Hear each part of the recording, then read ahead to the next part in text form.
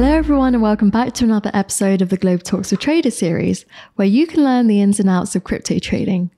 I'm your host Sunlight, and today I'm delighted to welcome onto the show Bryce Gilleland, CEO at Asha Capital Partners. So watch on to find out about what a crypto fund of funds does and what makes them successful. So on to the interview. Hi Bryce, how are you? Hey, I'm doing great. How are you doing today? I'm great, thank you. So how about you tell us a bit about yourself and how you got into crypto trading? Yeah, so I start with me and friends in college who are always into kind of economics, investment, and any of the opportunities out there. We talk about bond rates, we talk about stock picks, we talk about where we think the economy's going. And then in early 2014, we started getting a little bit interested in Bitcoin and kind of the digital currency space. And then after a few years and knowing about some trading, we got started in 2016 and we started trading some friends and family money. And then I remember I bought my first Ethereum at $2. And so we just saw this huge opportunity set in the space and started growing it from there. And so, one thing turned into another, from being interested in economics and finance to getting into this very volatile but growth-oriented sector to starting to kind of help friends and family. Your friends and family must love you. Yeah, we've been able to make some, very nice life-changing amounts of wealth for people. Seeing friends be able to buy a house or buy a car and not worry about debt or payments on it, or be able to start their own business or kind of go off on a career path of their own that's really what they love and what they're passionate about, as opposed to, hey, I gotta keep this job to pay the bills, but I kind of dread it. So it's lovely to see that kind of the freedom and free spirit that it can enable. Absolutely. So this kind of turned from a friends and family thing to actually into a business. So Asha Capital, this is not your first crypto fund. So what made you decide to start Asha a year ago, and what are you doing differently now compared to what you were doing at Coincident Capital? Yeah, so at Coincident, we had a specific strategy. It's a long-short trading strategy. And really, it's not kind of long-short in the typical equity sense as you're long some fund, some stocks, and you're short others. It's long-short in the sense that you're either long crypto or you're short crypto. So very binary. And then, so that's a very specific strategy. It performed very well. And then we were oversized in Coincident. And so we stopped being able to fundraise and therefore stopped being able to bring some of the opportunity to friends and family or to others in the space. I still think the space, and I think everyone in this space agrees, has so much opportunity. And so what Asha looks to do is to help bring that opportunity to others. And so as someone who ran a fund, it's really interesting to go out there and see a bunch of other funds, see a bunch of other smart fund managers, see what their strategies are, and try to bring those to other people. And so that's what I love about Asha is I'm learning constantly. I'm seeing some of the best managers in the space, and then I'm able to share that with others. Awesome. So what are the core business lines at Asha? Yeah, so at Asha, we have really, I'd say, 4 key business lines. One is research, one is operations, portfolio planning and management, and then fundraising. And I guess for research, it's really interesting. We go out, we look at a bunch of funds. We have a database of over 800 funds in the space that we've reached out to, that we have information on. And then we look at what the different strategies are.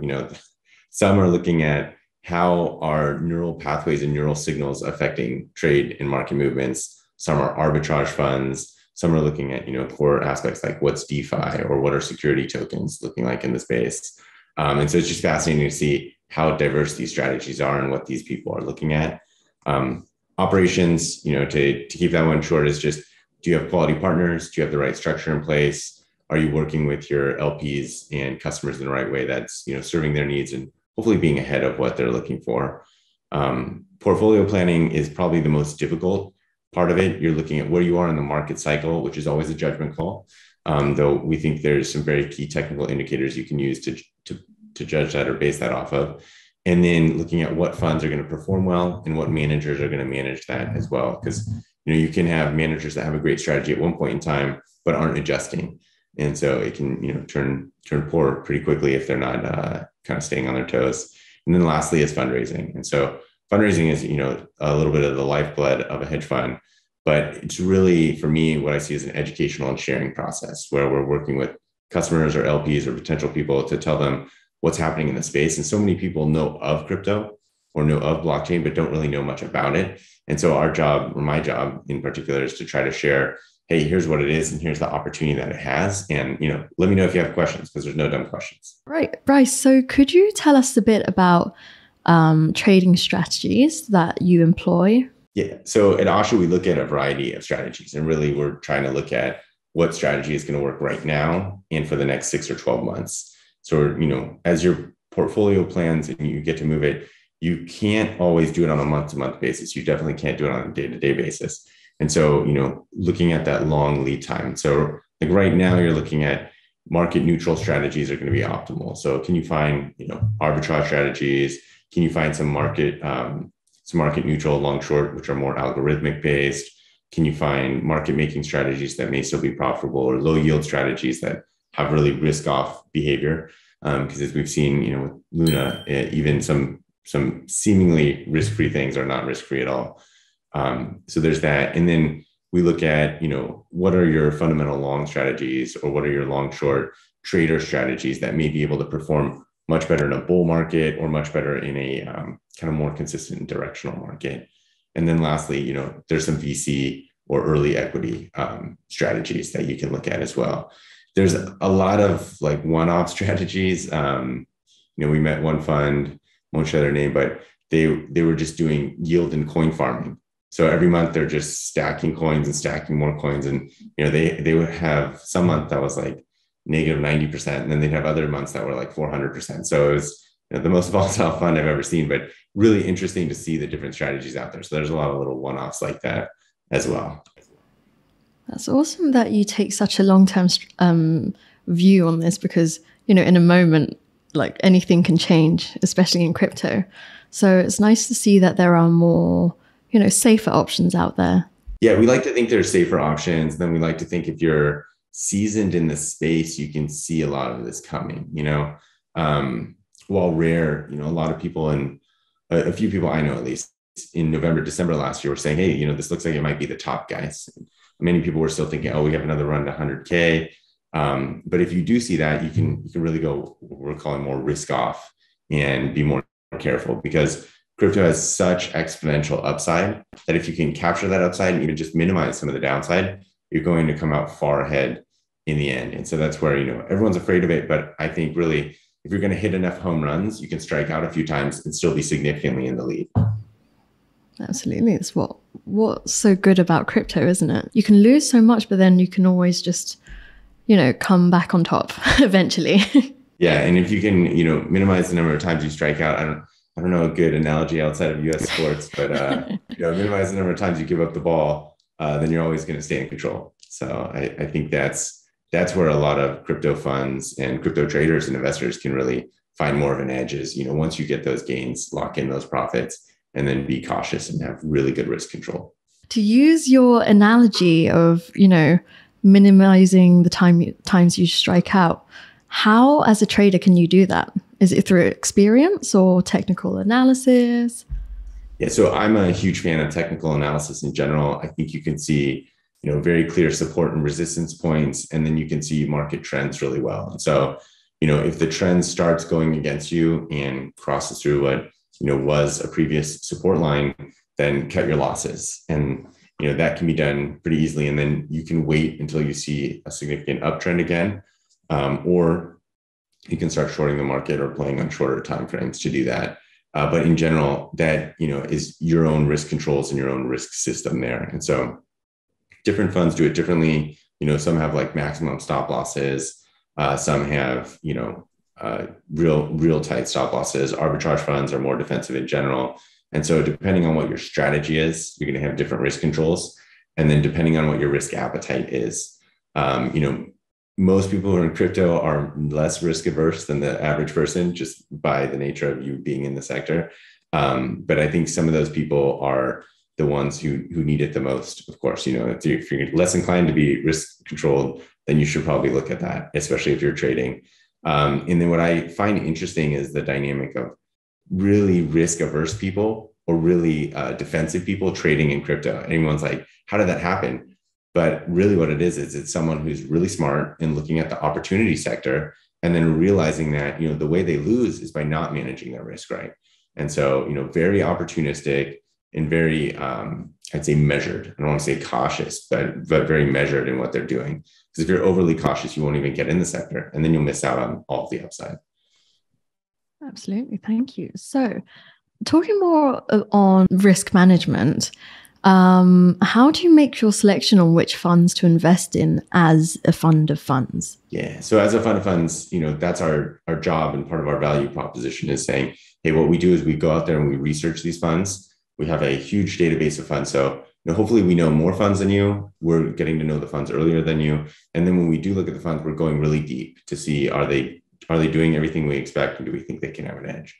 And so in general, we're looking at strategy, risk management, the team, operations, and the future outlook. So I'll just look at a quick blurb on each. Is strategies, is it sustainable? And do they have an edge? And is it an edge in the market as well as an edge over their competition? So, for example, if you had 5 long short funds, which one's the best and why are they the best? And do we think they can maintain that status as the best?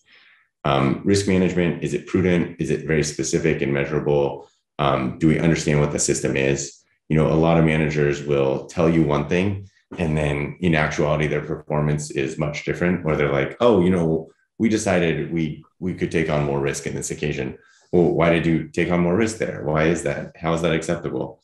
And so very specific risk management controls. And then that leads into the team. I think if you're working with these managers, and oftentimes we'll be on, 4, 5, 6 calls with them before deciding to invest, as well as doing, a lot of due diligence behind the scenes.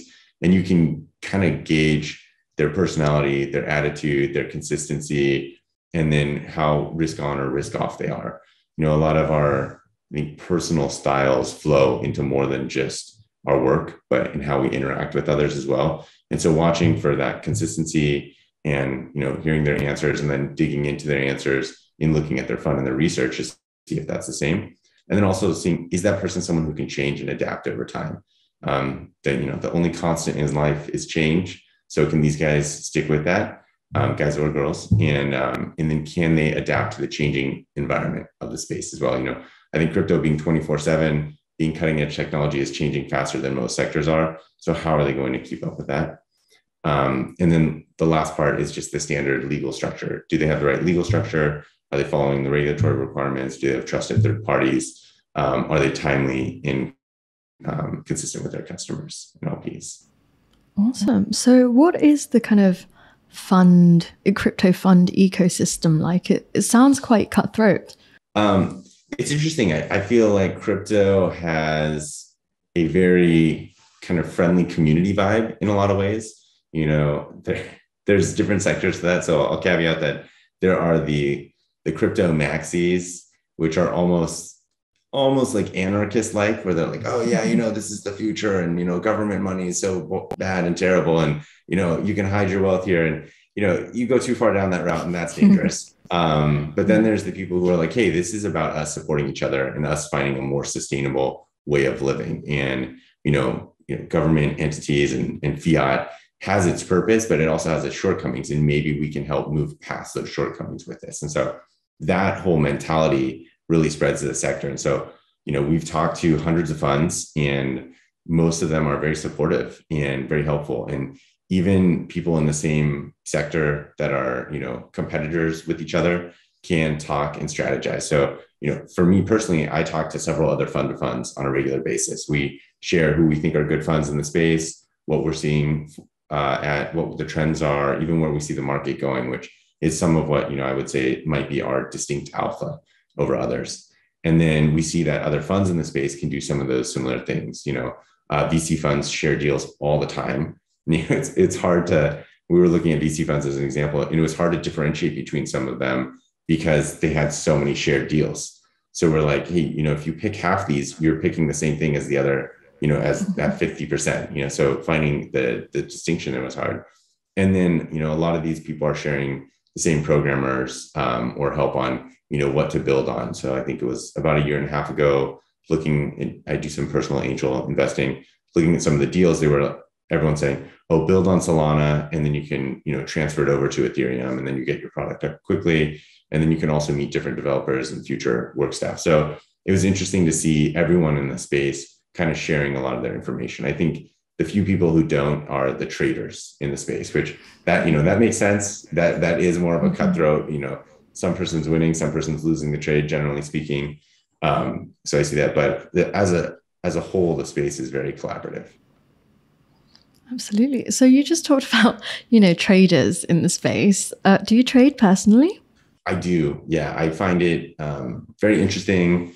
I feel that it keeps me kind of in the market and in the day to day.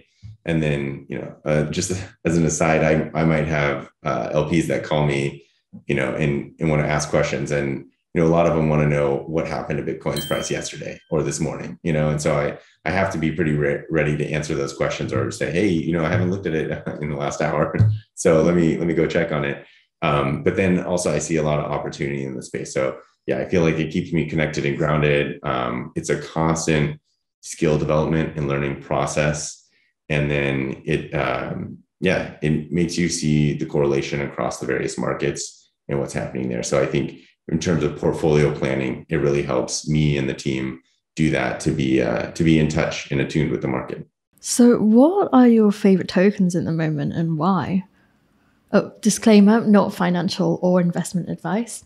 Yeah, so I'm not going to shill anything on this call, but I generally don't follow tokens very closely. I find that with everything else in my life, I'm not going to be the expert following these tokens. And I think, just as a kind of a principal perspective, if I'm not going to be able to find an edge in something, I probably shouldn't go into it too far. And so digging into all these tokens, I can't kind of run a company and do some of my own trading and analysis and then dive deep on these tokens. Whereas if I can talk to people in the space who run some of these like token-based funds and get insight from them, I think that's, much, much better and smarter of me to be able to go about it that way. But I follow, Bitcoin and Ethereum just as the two major movers. And then as I can, just get into other top coins as they become top coins, or if I have a few friends, I'd say like 5 or 10 that will feed me token names before they're mainstream. And then I'll dig into some of those briefly, but I'll again, get most of my data from those people first. Awesome. So talking a bit more about trends and everything in the blockchain industry, there always seems like a main theme each year. For example, last year was NFTs, and this year seems like, everyone's raging for DAOs. What area of the blockchain industry do you think will be the next big thing? So for me, I still think it's DeFi in general, at least over a long enough time frame, a 3 to 5 year time frame. I feel like there is specific applications that can be replaced in TradFi with DeFi that we can move towards over the next few years. I still believe that blockchain has arrived when you don't know you're using it. So when you're opening up your phone and you're opening up an app and the blockchain is interacting on the back end of that app between maybe your own wallet or a bank or the two systems or a website and a payment system, whatever it is, when you're not integrating it or entering in a very long wallet address, then you're using the blockchain really effectively, and we've kind of arrived. And so I feel like DeFi is also the principal basis of Bitcoin, to get away from our current fiat system and all the layers of it. As a college grad, when I was graduating from college, well, some time ago, we won't go into the exact time, I wanted to look at the finance industry. And so many of the jobs, I was like, what's the actual value of this? Like if you're a trader or an investment banker, you're moving around dollars to somewhere that might actually add value, to a company that might actually add value. And so I feel like there's so much kind of excess middleman payment systems in place that DeFi can replace, and then create a much more efficient and enabled society for all layers. And so that's where I really think there's a lot of growth there. As a maybe distant second is, I think there's a lot of shipping and operations work that can benefit from blockchain. I talked to someone the other day, and he's author of a couple books and a fund manager. And he said that, if you're shipping something from, let's say California to Singapore, you're going to have to take the people picking up the item, then the people going to the port, then the port inspection, then the loading on the boat, then the boat unloading at another place. And maybe there's some intermediaries, then the port inspection there, then the customs inspection there, and then arriving and verifying it. And so all of these are often done by paper transfer of documents and not enough, scanning or verification. So the blockchain could create a seamless flow through all that process. And so think of any company that has those kind of processes or transfers in place. The blockchain would be a much simpler way of managing that. So I think that was an interesting one. I don't specifically have much expertise in that sector, but again, distant second to DeFi, but something that's very interesting. It is very interesting. And when do you think that we will kind of see the seamless integration of blockchain industry into everyday life? So I would expect somewhere in the 5 to 10 year range still. Looking at the VC investment cycles over the last, decade, you saw a huge spike up actually in 2018, I believe, for VC investments. And then again, your biggest year will be 2021, orders of magnitude bigger than 2018. And so those VC investments will probably take 3 to 7 years to come to fruition and really be enabled. But we saw, I think hundreds of billions of dollars invested over the last couple of years. And so once that comes to fruition and those are scaled up, I think that's when we're going to see the real transition to blockchain being core in our everyday life and in the systems that we're using that we don't even know is being used. Okay, that would be interesting to see. So to finish off, do you have any tips or tricks for newbie crypto traders? Yeah, I think a lot of the boring advice I would recommend being do your homework ahead of time, be prepared, find people. I think crypto Twitter is actually an amazing resource, but realizing who is a good resource and who is not a good resource is the difficult part. So try to do your homework and make sure that you're not following someone because they're popular, but because they're good. And then trade with small amounts first, build a system, and then scale up. And, this is the hard part where almost every, mega successful trader I know has blown up an account. Almost every really brilliant trader has blown up an account. And whether that account was 5,000 or 100,000 or, millions, they've done it. And so avoiding that blow up by, having your system be very rigorous and having your risk controls be very rigorous is what's so critical. I hope everyone can do that because I know the psychological damage that happens to you, your relationships, friends and family, and hopefully, no worse decisions can come from any of these major losses. So, there's so much opportunity out there, but you got to be careful on your way of getting there. You got to stay safe. I hope if you're interested in learning about the sector, you just reach out to people, you network, you ask to make those connections. Because I think the space is very supportive of each other. It's always looking to grow. And then on the note that it's looking to grow, I think there's still a little more downside to occur in this market right now. So we're August 2022. As more downside comes, more people are going to be disinterested in the space, and it's going to seem more painful. There's less opportunity, but that's the exact time to become an expert, because when the next cycle comes around, you're going to have all this knowledge, all this background and experience, and you're going to show you have the dedication to stick with this through the tough times, so that when the good times come, you are more prepared and able to take advantage of that. So, reach out, connect, and stay diligent. Yeah. And, watch podcasts like this. Listen to amazing podcasts like this. Best recommendation. And thanks so much for the opportunity. Really appreciate it. Yeah, not at all. It's my pleasure. Thank you so much for watching this episode. If you enjoyed this content, don't forget to give us a like, comment, and subscribe. If you'd like to trade crypto using some of Bryce's alpha, then make sure you check out Globe Exchange. Happy Globe trading, and I'll see you next time. Thanks, Bryce. Bye. Thanks.